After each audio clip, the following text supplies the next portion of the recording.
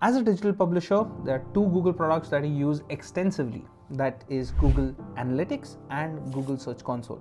One tells you what brings the traffic in from Google, and the other tells you where the traffic is going on your website. Now, I'm sure you're tired of constantly switching between tabs. So today, let's learn how to link your Google Search Console to Google Analytics. Let's begin. So first and foremost, I would want you to visit analytics.google.com. Now, once you're on Google Analytics, ensure that the account that is loaded is your website. So once you've ensured it, I've confirmed that this is the website that I would want to link. I would want you to expand the panel on the left, scroll down, go to admin, click on it.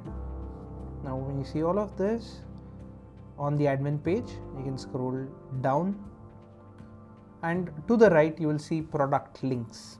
Over here you need to click on Search Console links. So you can click on Search Console links. Now currently there is nothing linked here because I haven't done it.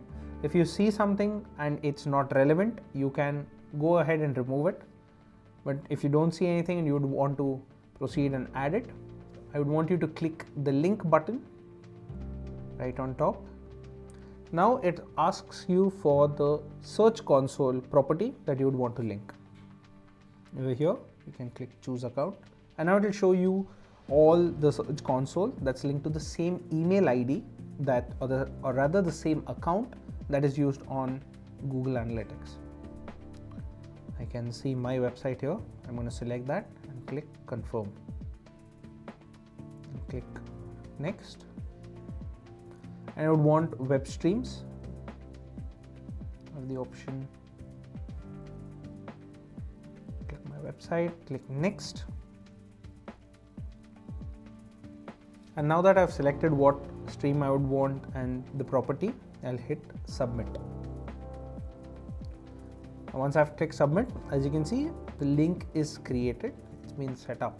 Now I'm going to show you how you can get a view of Search Console right in Google Analytics.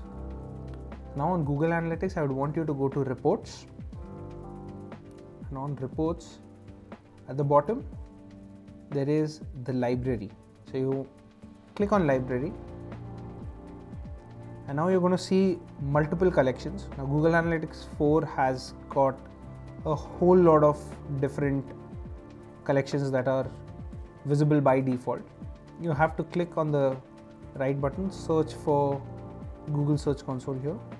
So like you just saw, Google Search Console wasn't visible. I had to do a hard refresh on the browser to get it here. As you can see, Search Console is now visible. Now the next step is, on Search Console you need to click the three dot, the action menu, and hit publish in case it isn't. In my case, it has been published. And now on the left, right next to the panel, you'll see Search Console. So if I were to click on Search Console, you can click queries, and it'll show you all the queries that lead people onto your website. Now my website, since it's a test website and there's not a lot of topics or queries in there, this is blank, but otherwise you'll see all your popular search queries right over here, the amount of clicks you've got from Google search, impressions, click-through rate, everything. And even organic search related traffic is something you can see right in Google Analytics.